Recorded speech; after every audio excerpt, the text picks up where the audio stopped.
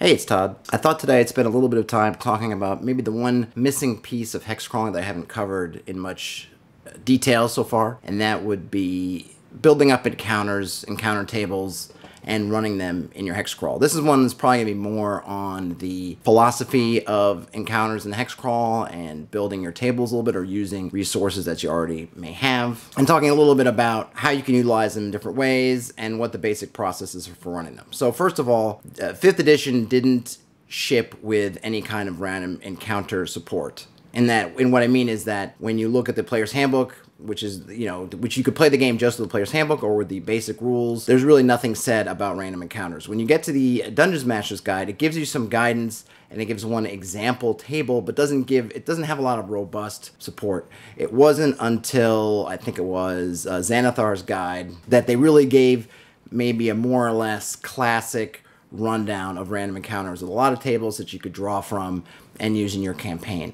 Also, if you happen to have Tomb of Annihilation, that also has some random encounters, and it's interesting because they use them a little bit differently. I'm not sure, I don't remember which one came first. I want to say it's Xanathar's and then Tomb of Annihilation, but their treatments are slightly different. Obviously, one is building it as far as in a particular campaign, and I think it's useful to look at that when you're building for your own campaign, whereas the other one, the one in Xanathar's, is more of a general case. Now, if you have older versions of the game, the ways they build encounters in those games work totally fine as well. It's really all about, as you're starting, come up with the philosophy, whatever it is, of what you want to use for random encounters, whether it's roll once a day, roll 3 times a day, roll once in the day and once in the night, roll at different intervals, how different terrain interacts with these tables. So for example, in the original version of the game, depending on what terrain you're in would determine how likely it was that there was a random encounter. When you get to 1st edition, they do things a little bit differently. It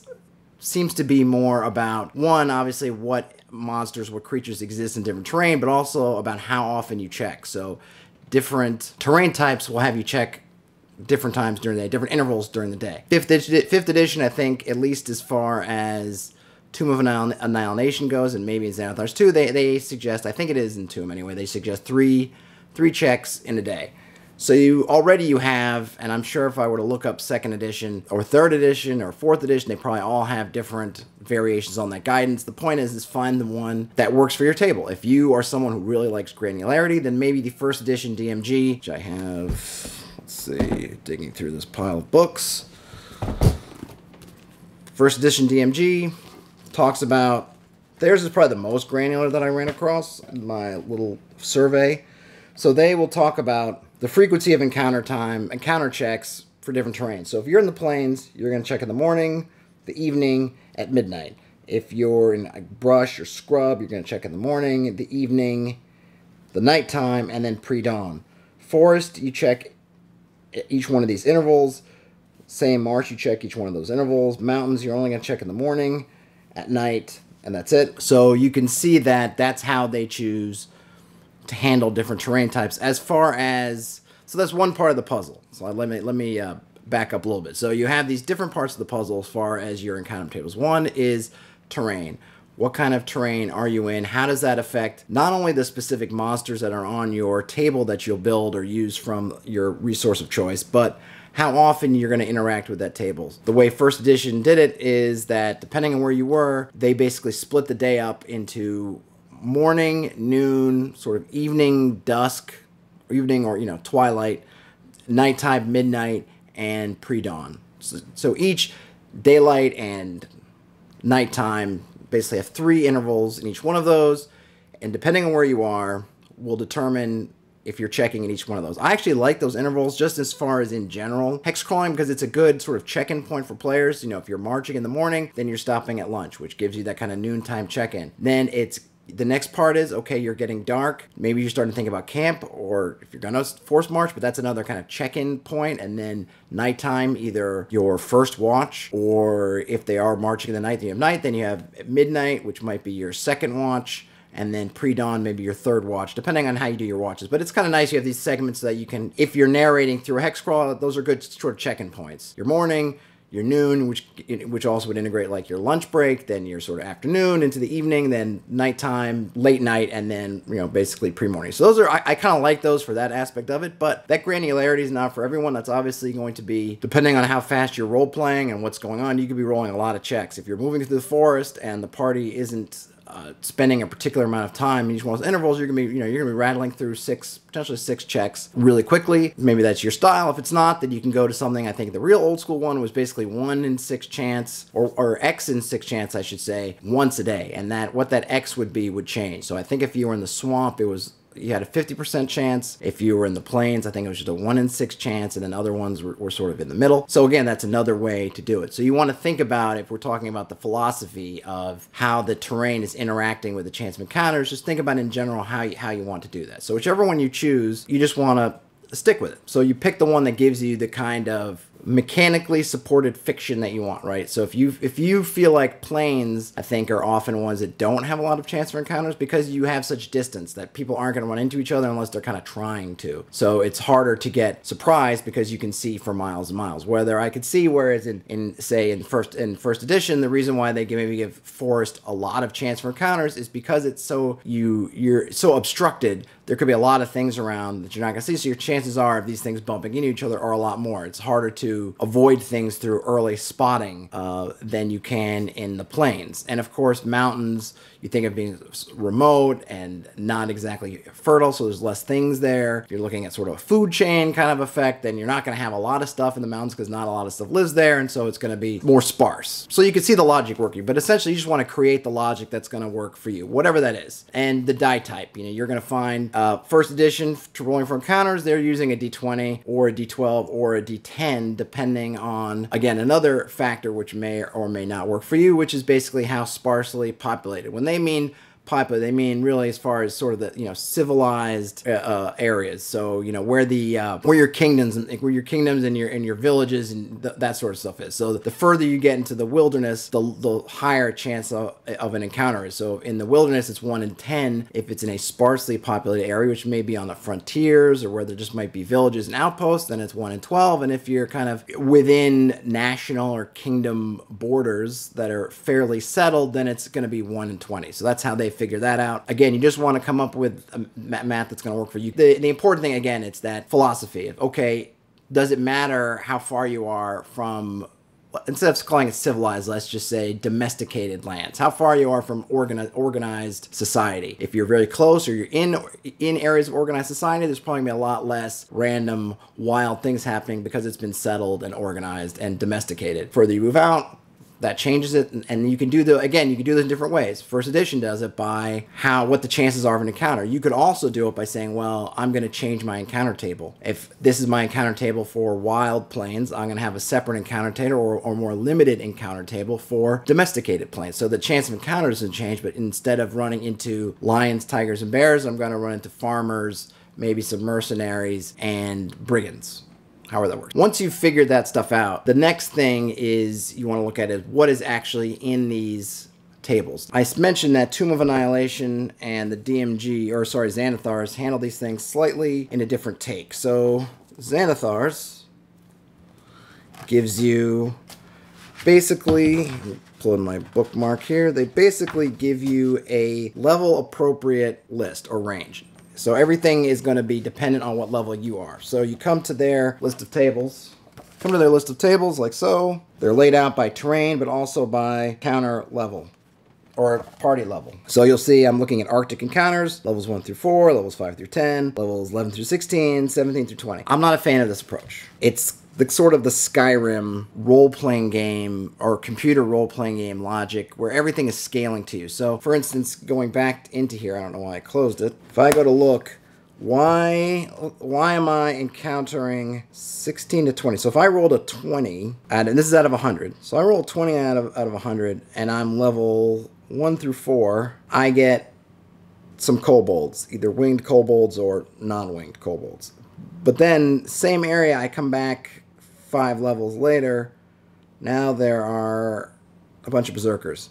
I come back 5 levels after that, and now it's white dragons, young white dragons, and then 5 levels after that, and it's frost giants. I'm not the thing I like about the wilderness is that it is really where everything combines. Part of the thing that I like, part of the thing that kind of keeps me excited about the wilderness is you can really run into anything. And now granted, you can still run into lots of different things, but what makes it sort of dynamic and interesting and fun is you're not going to run into the level appropriate things necessarily. You're not running into the stuff that just happens to be matched up with you. That always bothered me in Skyrim or one of these, or I didn't play Skyrim that much. I forget the one before, Oblivion, I guess I played a lot of. And I would go and I'd kill some goblins and I'd go and I'd level up, dudes would come back and the goblins are kind of all of a sudden they're about the same level as me, give or take, and it just used to drive me nuts because it's the same goblin, but suddenly it's a more powerful goblin. Well, this is the kind of same system, only I would leave and then a goblin doesn't spawn anymore, and now it's a bugbear. And then the bugbear leaves and now it's an ogre mage. And it just kind of keeps, I want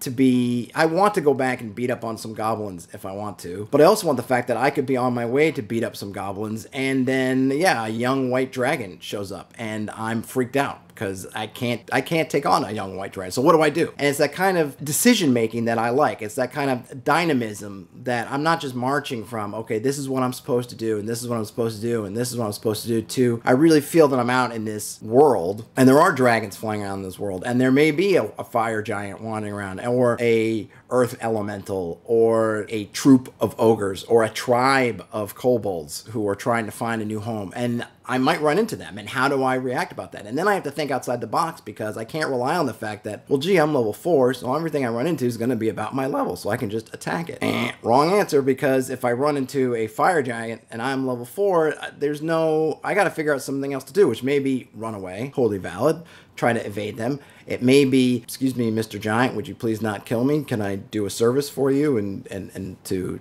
show you that I'm not a threat? That could be another option. And you know, it doesn't even have to be that I'm acting like I'm just gonna surrender. It could be that, well, what if I can follow that fire giant, wait till they fall asleep, and then rifle through their loot? Because if I can do that, which is super risky, but if I can do that and get away with it, I know that they're gonna have really cool stuff because they're a really, you know, high level creature and I'm low level. So it gives me a lot of different options to play the game, and for me, it makes the world feel dynamic. So I'm not a huge fan of the Xanathar approach of leveling everything. Now, what you could do is you could take apart their tables and essentially combine them all. You move the numbers around so you get with 1D100 is a good one for encounters. It gives you quite a bit of, I don't know if you need more than 100 different options of things to do, and usually they give you ranges so that you could probably take everything and do it up to 100. Or the ranges are nice because you can set your probabilities, because it's probably not the same chance in the forest that you're going to run into a, you know, red dragon versus you're going to run into a squirrel. So not having 100 things means that you can play around with the probabilities to get what you want. But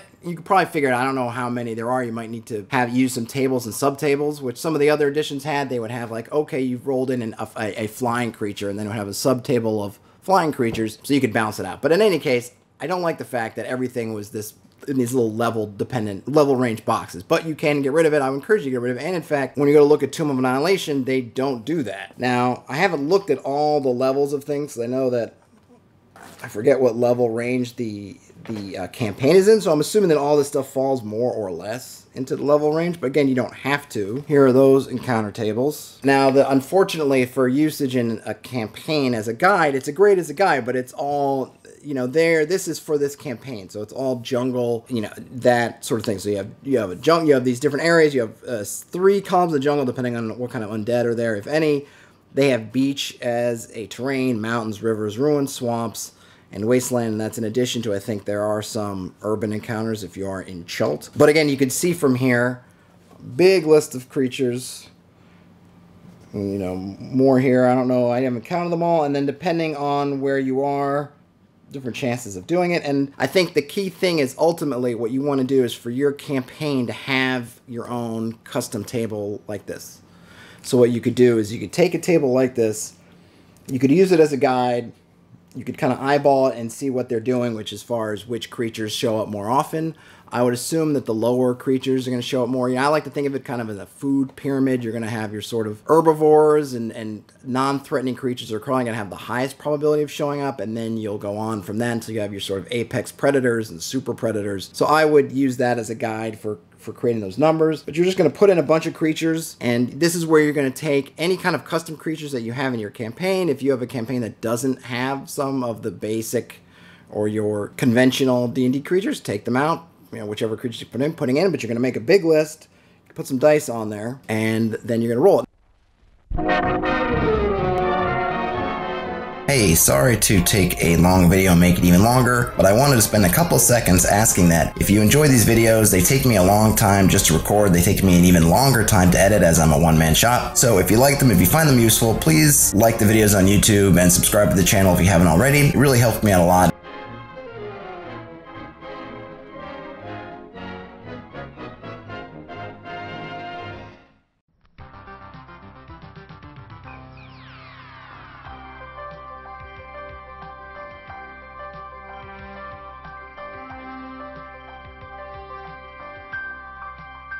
Encounter tables, I guess, as far as the system goes, isn't just about the creatures on the table. There are basically three elements that are important for your encounter system. One is, what. So we can look at the Tomb of Annihilation tables and see, okay, we've got Aarakocra, we've got albino dwarves, we have assassin vines, we have axe beaks, we have baboons. So that's the what, right? What is there? The second part of it is how many are there. And this is something that's changed a bit. I like the old school Monster Manual approach. The old school method was that in the wilderness, depending on the creature type, you could run into a bunch of things, a bunch of creatures. The reason being that it wasn't just about, when you're in a dungeon, you're running into little forces. The party size, more or less around yours, maybe somewhat more, maybe, a little bit less. So maybe you have 8 or 12 or 16. But these creatures are maybe they're guards, maybe they're local residents, maybe they're adventurers like you. But they're in small numbers. You're in a compact space. When you get out into the overland, into the wilderness level, you're no longer dealing just with these small parties. You're dealing with potentially large groups. You want to call them tribes, families, organized societies of creatures. So you get to something like this, and if you look at the goblins or the gnolls, you can see that the chances, or rather the number of goblins that you could find out in the wilderness is between 40 and 400. And the amount of gnolls is 20 to 200. When you get to those upper ends, you're talking about potentially running into a whole village, or however you want to organize it. Could be a village, could be if they're depending if they're nomadic or if they're sedentary, you have to decide. Is this the lair, so to speak, of the goblins, where they're living and that's their base of operations? Is it a large troop that's moving through? Whatever it is, you can run into a whole bunch of them, and they'll actually would go into detail saying, hey, for every 20 gnolls encountered, there's going to be a leader that's more powerful. If there's more than 100, there's going to be more different types. How many? It might be kids and non-fighting individuals. So what you have is not only the type of creature you have, but then this element of, in a sense, the numbers can be an indicator of what they're doing. Because one of the things, I guess to jump out a little bit, one of the things I think that gives people hard times with random encounters in any milieu, whether it's in dungeon crawls, whether it's in hex crawls, is that it seems random.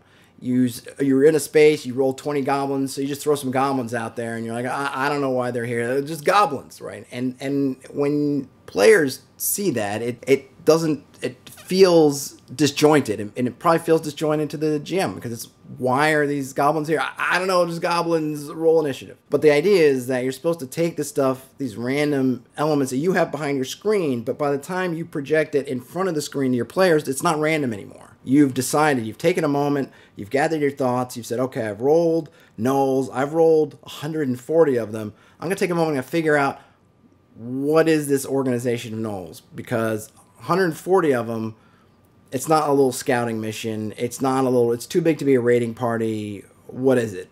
So in my campaign world, let's say, I'm going to say that gnolls are from the mountains. They're in a forest. They're not particularly close to the mountains. So what is it? I'm going to say, okay, it's a bunch of gnolls that were chased out of their traditional grounds, their traditional lands by something else. I'm not sure why.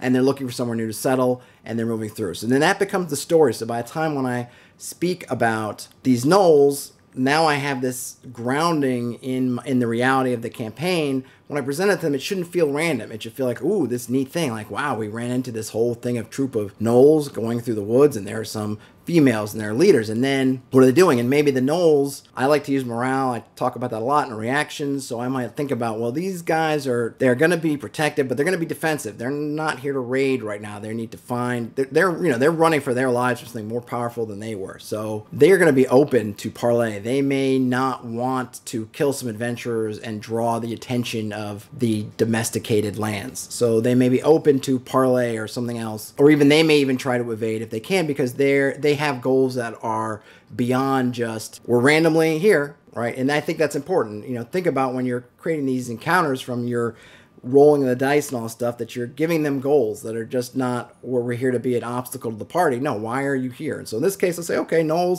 140 of them, they're far from their home. What are they doing? They're running away from something else. And that's great because it gives me a hook for something later to think about, well, what are they running from? And then maybe I got to roll up something else, find something, and rifle through and say, oh, what are they running from? I don't know. Let me flip through. They're running from, a sphinx chased them out. I don't know. And sphinxes are pretty tough. That's might work. Or a purple worm. Or, quasits. I don't know. Rakshasas are here. I don't know. I gotta find something. But I'm gonna find something, and then there's a little story that I'm telling. So the numbers can be something that help you create that story. So you've got who or what is it?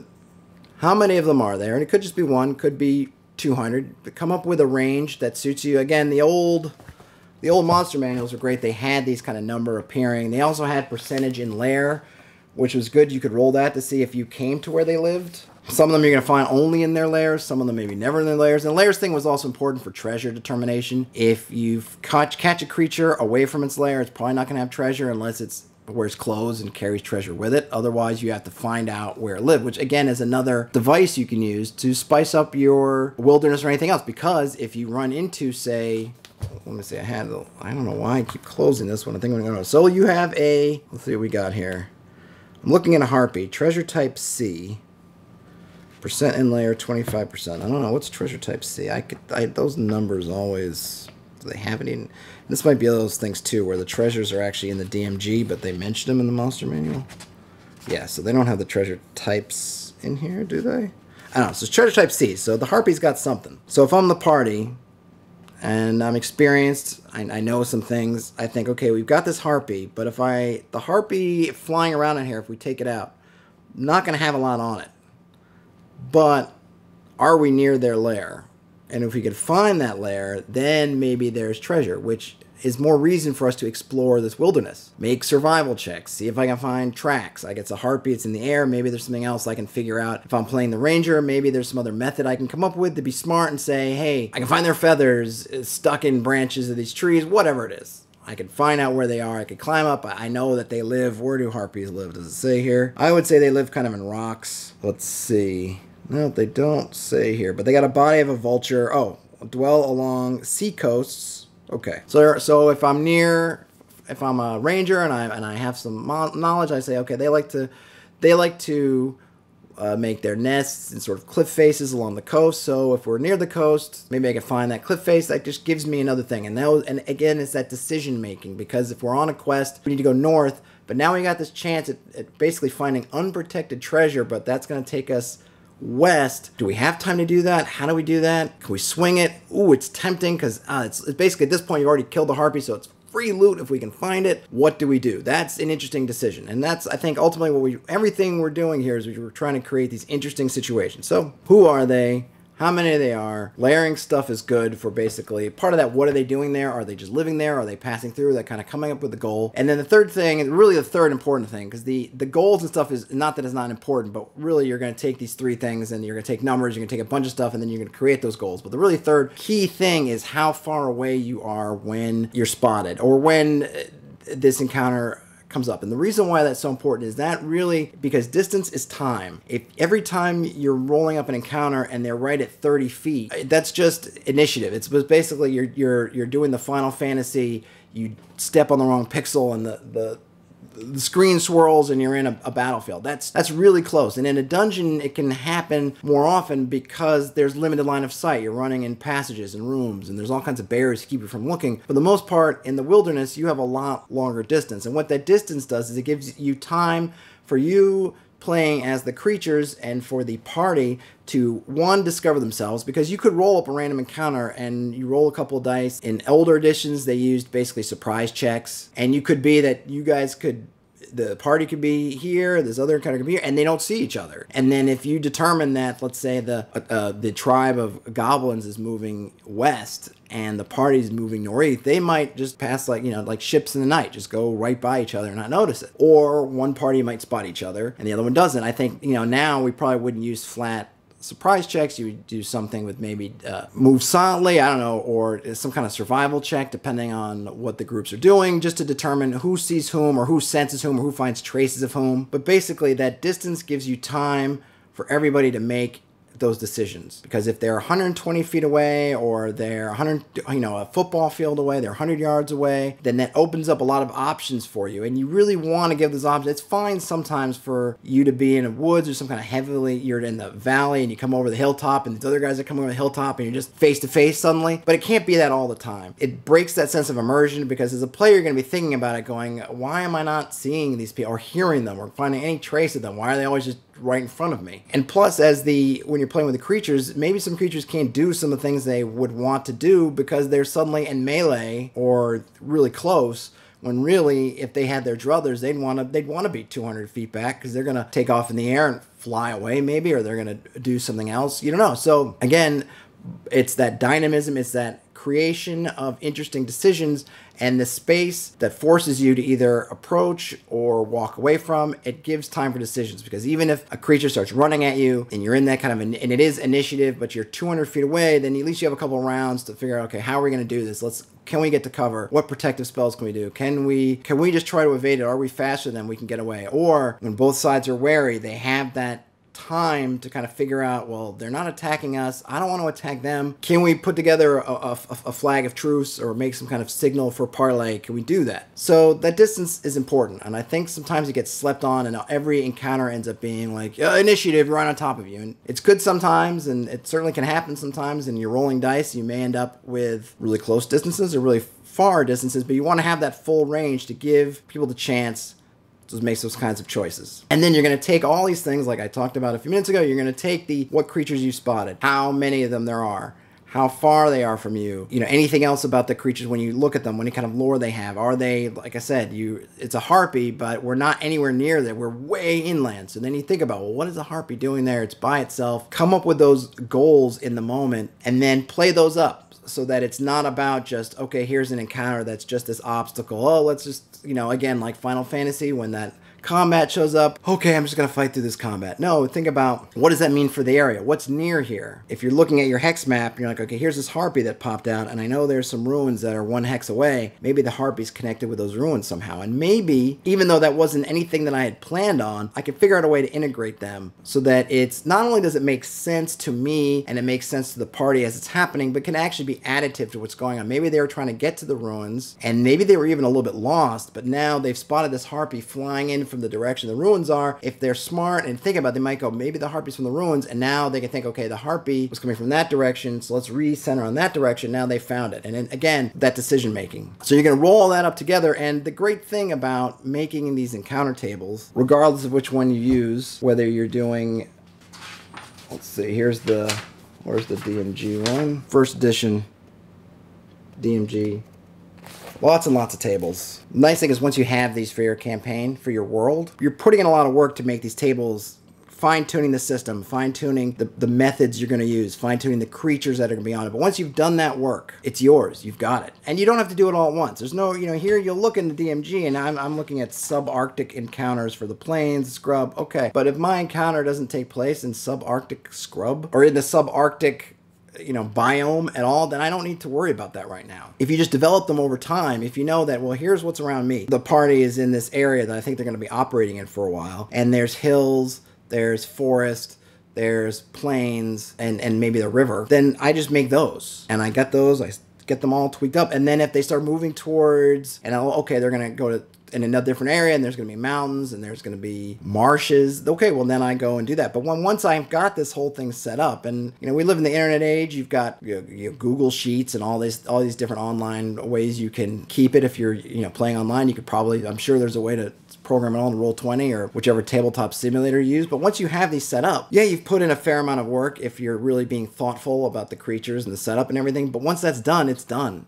And if you stay in that campaign world, if you're someone that runs a lot of campaigns in the same sort of shared world, once you put that work in, you just get to have the benefit of it for potentially years and years and years of, okay, well, oh, they're going through the plains again. Well, great. I don't need to come up with anything new. I know all the plains stuff, so I'll just use my existing plains tables. And even moving from campaign world to campaign world, a lot of the creatures, they're going to pass over. You just might take, okay, so we were playing in Greyhawk and it has these kind of creatures, and now we're moving to Forgotten Realms, and I just have to, a lot of them are going to be the same, so I'm just going to swap out these for these, maybe add these new on there, take those off, and so you end up spending less and less time of it over the long haul, because you can just take your good basic core setup and then just reuse it and repurpose it over and over again. So as a thing to do, it's a good pursuit because I think it pays off in the long haul, because once you have these set up, they're good for pretty much as long as you're playing these games. You could even port it from system to system, version to version. A lot of people will still go back. I will still go back and I will use these sorts of tables to run my monsters. And I don't know what the Dungeon Master's Guide is, what, 1980? According to this, or at least this version, it's 1979. That's a lot of utility from a system. And as you continue to get used to it, you can tweak it. You can always tweak the numbers, tweak the math to get the kind of setup that you want. But that's really, I guess, if you were going to, we talk about the 3 pillars a lot of times in gaming, I think that covers probably the last major pillar of the Hexcrawl, which is if we have sort of the terrain and we have the sort of the terrain and physical characteristics of the hexes of the world you're going through, and you have the sort of the movement and player, the abilities of what players can do in there. Then this third thing of what are the creatures and what is the wildlife and what are they doing. This is that third pillar. So hopefully this will help you set up your random encounters for your Hexcrawl. Oh, one other thing we mentioned before I forget is you don't have to use these tables just for random encounters. I think I touched upon this in an earlier video. One of the things you can do is use these tables to inform the descriptions of your terrain. So if you're moving through a section and you're in the plains and you look at in your plains, random encounter table, and okay, there's a good chance you're going to find,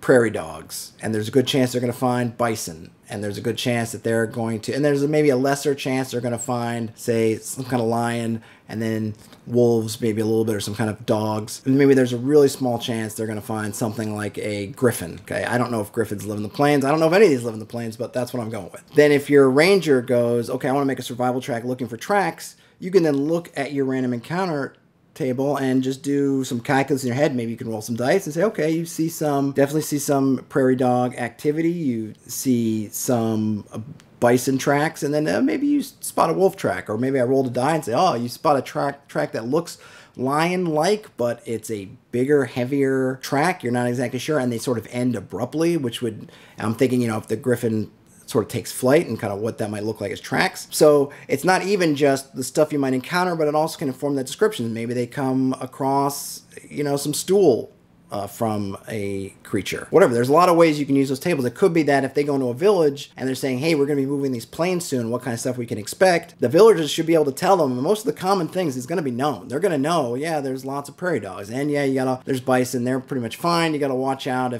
for the dogs, but they don't usually bother you if you don't bother them. And then the lions, whatever, they're usually active in twilight, so be careful. And oh, by the way, there's a legend of like a flying lion, right, which would be the griffin, which maybe only 1 or 2 people have seen, whatever, something like that. So the tables are not only informing you as far as creating these encounters in the wilderness, they're also informing your descriptions of the wilderness, and they're even informing these encounters that don't actually take place during the Hexcrawl, which is when you're entering a village or a space, what do people know about it? One of the things they're going to know about is that wildlife. And that, again, is adding adding fodder for your players to creatively come up with decisions they want to make, chase down leads, information, things that will help them make decisions if they're choosing between following the river or the plains, and the river's got big fish and there's a dragon turtle that some of the people have seen in there, or the plains seem to be relatively benign. That helps make an informed decision for them as to where they're going, and it also brings them in the world, makes the world feel alive. So, random encounters for your Hexcrawl. Hopefully you use them. I think they really help bring the wilderness alive. Again, I think it's that third pillar. Let me know if this helped you. Let me know if you have any particular random encounter methods. Throw it in the comments or come find me on Twitter or Reddit or wherever. But hopefully this was useful to you, and I will talk to you later.